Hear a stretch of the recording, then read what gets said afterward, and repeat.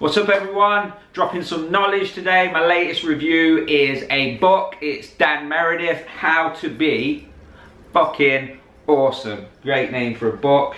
Here's the cover. The man's got a beard. He's put a swear word in it. What more could you ask for? So yeah, I'm going to give you the lowdown of that very quickly, very brief. So check it out. Peace. Okay, so first off, we're going to talk about the concept. What is this book about? Well, for all intents and purposes, this is a self-help book. How you can make yourself a little bit better every day. You know, don't get scared by that shit. It don't mean that you're gonna be like evangelized or, you know, fucking doing some yoga or something like that. It's not necessarily about that kind of stuff. It's a very down-to-earth, straight-talking book about how an individual who, from what he says in the book, has become a successful businessman, leads a good, healthy life, and all he wants to do is share and drop some of that knowledge with you.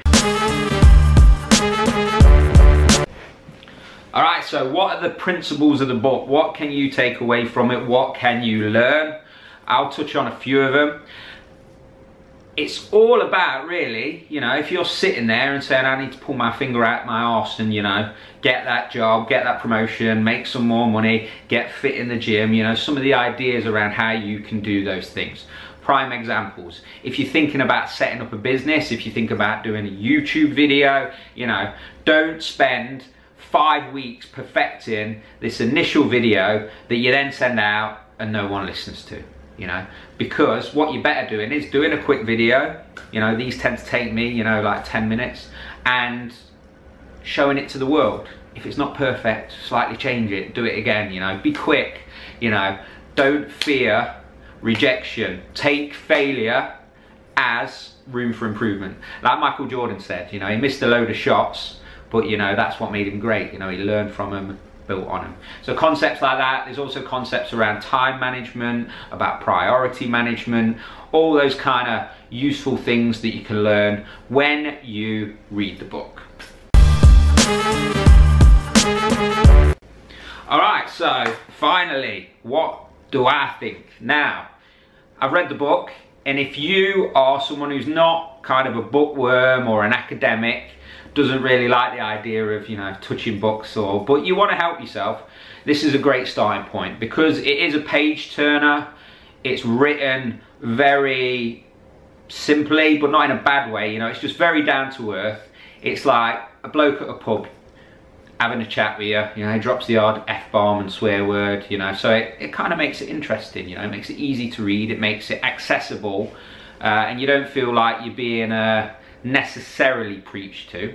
So from that perspective, you know, if you're looking to start the new year afresh and feel motivated and you're not really into reading books, I'd say give this one a go. I'm with Amazon Prime and I got it free. That was the only reason I looked at this, so it's free as well. My wife also has looked at it. She don't really read much and she quite likes it. She's reading it at the moment, so thumbs up from the wifey, Dan.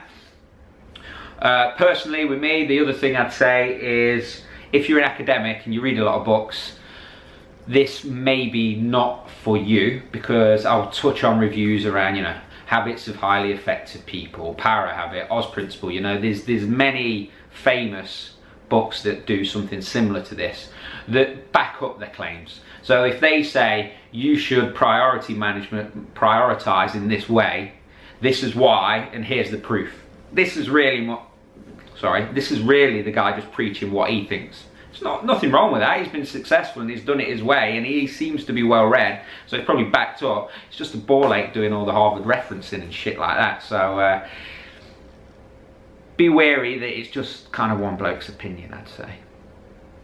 So, new reader, give it a go.